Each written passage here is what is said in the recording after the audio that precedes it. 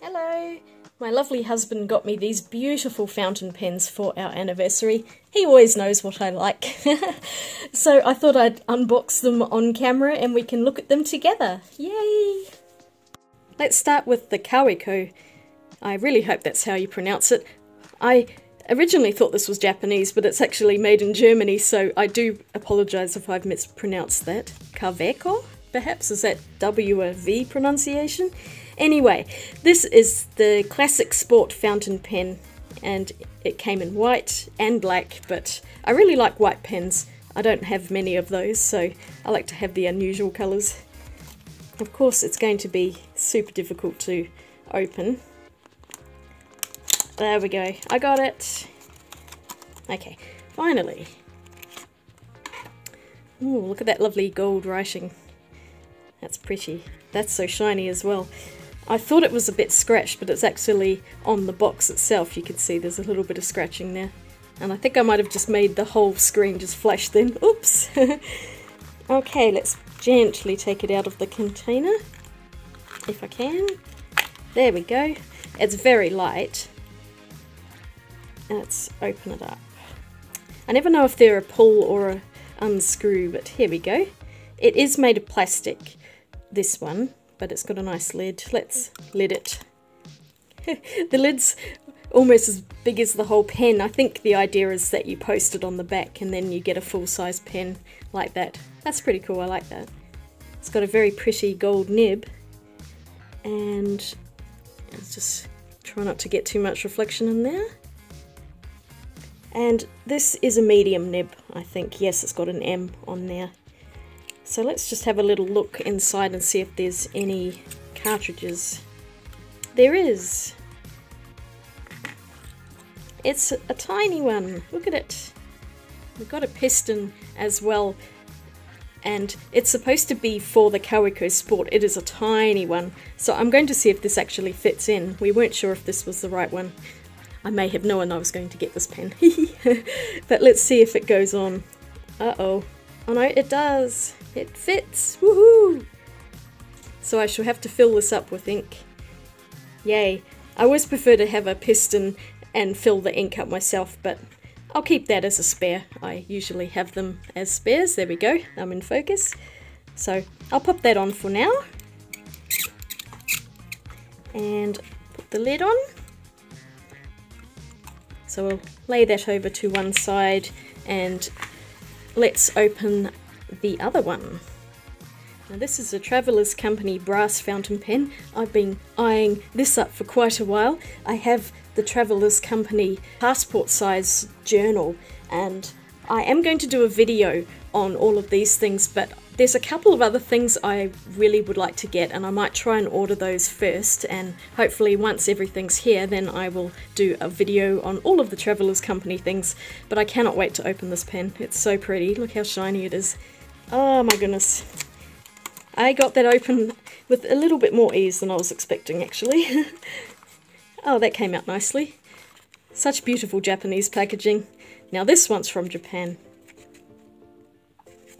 It says, this is a fountain pen that can be stored compactly, F-type, so it's a fine tip, and it comes with some black ink. So let's open it up. Ooh, how fancy is that?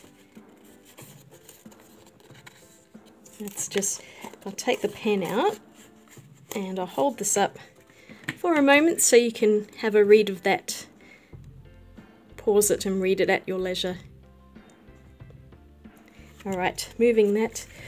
Yeah, this one's quite a lot heavier. This is definitely brass. So it has Traveller's Company made in Japan embossed on it. And it's also another little pen that you pop it on the back to post it and make a full-size pen. But that is beautiful. That is really gorgeous. And it says Traveller's Company and F on the nib there in a silver, or I'm not too sure what the metal is on that. It might actually say in that instruction book. And we'll just undo it. I just love how compact that is. It's so cute. Oh wow, it unscrews all the way up here. And, you know, I'm wondering if this is the same as the Kaweco Sport. I wonder if that piston would fit in this one as well, in which case I'll have to get a second. But those look exactly the same, don't they? That's the Kaweco one, and this is the Travelers Company one. Scissor! I need a scissor. There we go. So let's have a look. They look pretty much identical, so I may have to try putting the piston into this pen as well and see if I can get a second one, because that would be awesome. Alright, I pulled the piston out. I'm just going to have a little look and see, because usually they often make them so that they'll only fit their brand of pen, which is super annoying when you want, but sometimes they interchange. I think that is slightly different. Oh well, it was a close call. Never mind, I'll just use some of the cartridges for this until I can find a piston or some sort of converter for it. In the meantime, I also got a box of these with it, so I can fill up my pen with some nice black ink. Let me put these together and we'll have a look at them. I just realised they're all in pieces here. And here we have two very pretty pens. This one is much heavier, and I think, no, okay, the Sport is a bit shorter than the Travelers pen when you put them side by side and when they're posted. And if we take the lids off, this one's longer, I think, than this one.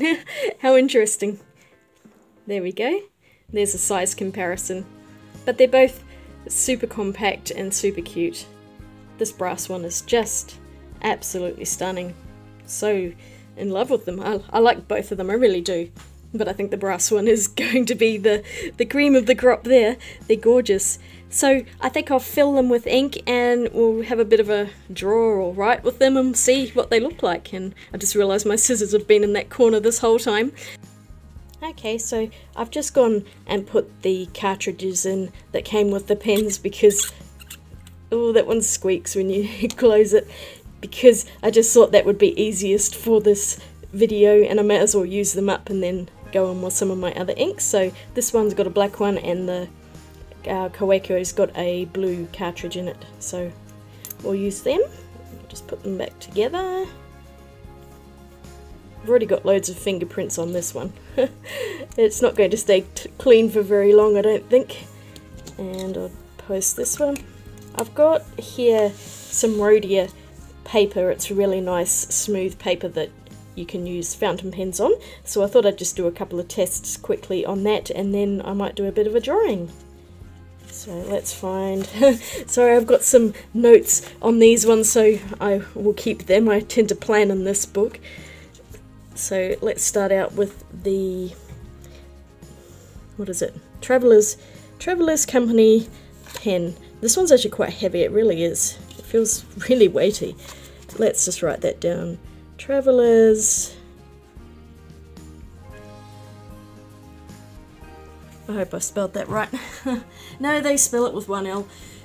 In UK English we tend to spell things with two L's. So there you go. Sorry about that. Company, fountain pen, fine, nib. Okay, oops, I'll just write Travelers underneath. It just never feels right to them, but that is the name of the company, so I better actually write it. Okay, and you can get nice fine lines. Just do some hatching. I really do prefer a fine nib or an extra fine, and I think there is an ultra extra fine out there, which I really want to find one of those pens to see how fine it is. But I guess this would be about a 0.38 maybe in line. Let's have a look. I've actually got a rollerball here which is a 0.38, so I'll just have a look and see what that looks like next to it. Of course this one I put aside because it doesn't work. Oh no. Okay, that one's going in the bin. Let me just grab another. I've got another one somewhere in here. Let's try that again. So I've got another one here. Yeah, looking at that, I'd say pretty much the same line width. And let me just use this again. Obviously when you draw flat, you will get a slightly thicker line than if you draw on an angle. You'll get a thinner line like that. The nib is not flexible, so you can get ones that are. It's a tiny bit, but I never want to push too hard and break them unless it actually says flexible nib. So yeah, it's really smooth. I'm not getting any skipping, you know, even if I draw fast. This paper is so beautiful to work on. I love it so much. It's so smooth. So let's try the Kaweco Sport and see how that compares. Now this one has a medium nib, so I'm expecting it to be a bit bigger and thicker. So let's write down. Oh, it's juicy. The thing with medium nibs is you get a lot more ink coming out at one time, so I quite like that as well when you want that juicy look. And sometimes I find that a medium nib is really great for writing and a fine nib is more useful for drawing. That's just in my own opinion. Being an artist, I tend to draw with my fountain pens more than write with them, but let's just put Kaweco Sport white pen, white body, medium nib. This one also flows really beautifully, and you can get fairly decent thin lines as well. Let me just draw up like that. So I mean that's pretty good. There we go. And then you can get relatively thicker lines. So I've got other medium nib pens which seem to be thicker than this one. This one's actually not bad at all. It's somewhere in between, probably about a 0.5 to a 0.7, I would say. Somewhere in that range, 0.5 to 0.7 on the nib. And this one up here would be a point. I'm guessing here, I'm not exactly a pen nib expert, but this is just on my own personal experience with pens. Alright, so I think I'm going to do a drawing, probably with this one because it's got black in it. I just wanted to do some drawing with a fountain pen. I do quite often do that. I do use a lot of these Uniball Eye rollerball pens because they have waterproof ink in them and they're very reliable. They give you a very consistent line. But there is something about working with a fountain pen that is a lot more fun sometimes. So let's get a drawing going.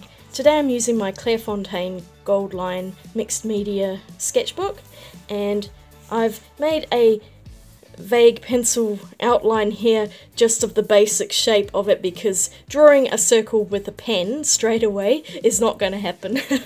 It will be more like an oval, I think, so I needed a little bit of help here just to draw that circle. So I've done a basic pen outline and I'm going to go in with the fountain pen, go over all of this outline and then embellish it with more detail, which I will do without the pencil underneath. I started out with drawing over my basic outline.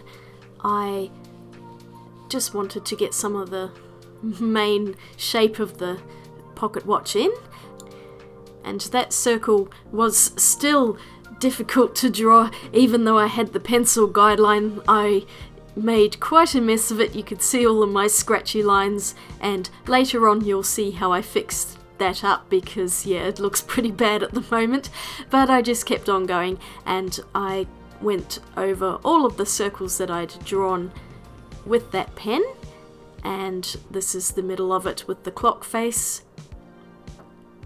So I went over most of it with the black, but you could see there's still a part of it that I left white for now, and I started embellishing and then I thought I would better go over the main part of the design that I'd drawn out in pencil, and then I'll add all of the details later.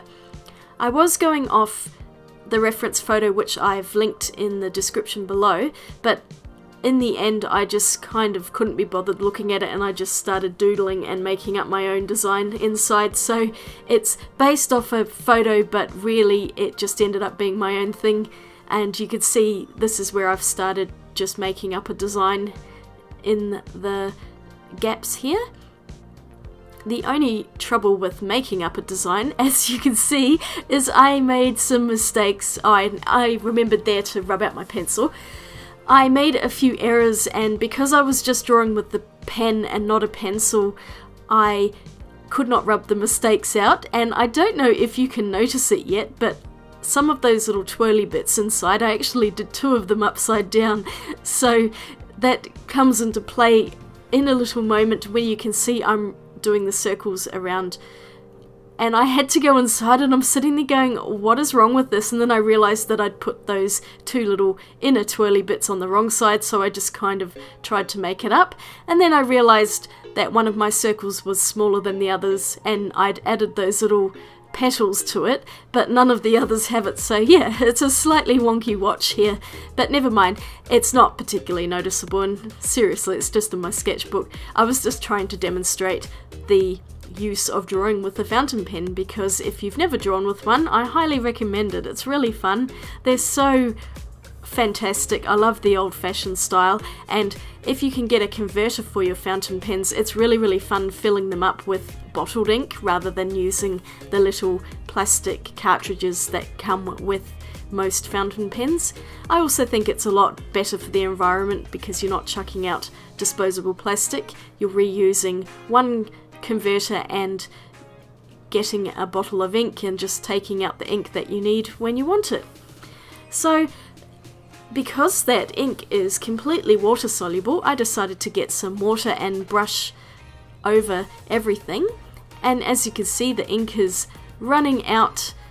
I highly recommend using a tack-on brush rather than a natural hair brush because it holds a bit less water and it is a little bit easier to control.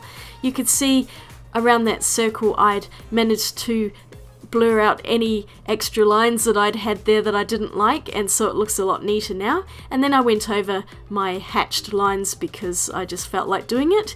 And as you can see when I'm painting out the ink, oh yes, and I got rid of those extra petals there, you can see how the ink is not purely black, and there was quite a purple undertone once I'd diluted it out. And some inks may be bluish or reddish, it just depends on the brand. And I'm just going over everything now and painting out a little bit of a gentle shadow in some of the parts which I am imagining are a little further back, and then I left the embellishments on top as plain white, just to give depth to the clock and try and get some interest. And then I got the fountain pen again and decided to paint a bit of a shadow so it's not just floating in space. And I went over the wet area with the pen again just to get an interesting effect there. And here we go. Slightly imperfect, but never mind, you get the idea. So yes, you can pretty much make a pretty fun looking artwork with just a fountain pen and water-soluble ink and a brush with water. So that's always a bit of fun. I really love using fountain pens, either for writing or for drawing and sketching. The only annoying thing with the brass pen is that it is metal and it does make your hands smell. It's that brassy smell, so it's really awesome except for that. So I'm planning to do a video not too far in the distant future with all of my fountain pens. I thought it might be interesting to show my collection, and I will definitely be adding in the Traveller's Company brass pen and the Kaweco Sport pen into that collection. So I hope you have enjoyed today's video. It was a little impromptu because I got the pens for our anniversary and I just thought it would be fun to show them. And I hope you're all having a fantastic day out there. We'll see you all again really soon. Swatch you later. Bye!